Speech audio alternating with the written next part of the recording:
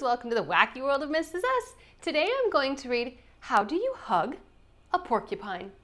This is by Lori Aesop, illustrated by Gwen Millward. Can you hug a horse? Of course. A cow? With arms around her neck? That's how. A dog or cat is not so hard. Just hug them in your own backyard. Hugging bunnies is just divine. But how do you hug a porcupine? Can you hug some billy goats? Entice them with a bag of oats. And surely you can hug a pig. Just spread your arms out extra big. With baby chicks, be sweet, be kind. But how do you hug a porcupine? This prickly fellow won't be easy. My stomach's feeling kind of queasy.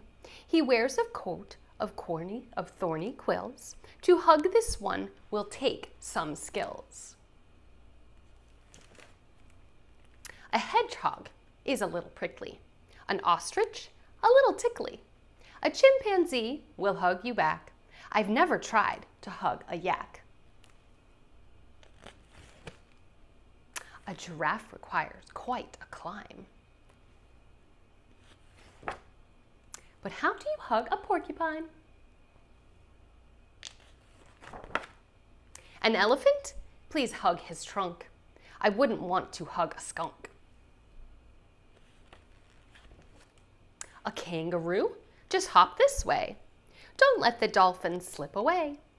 A panda probably wouldn't mind, but how do you hug a porcupine? You must go slowly, never hurry.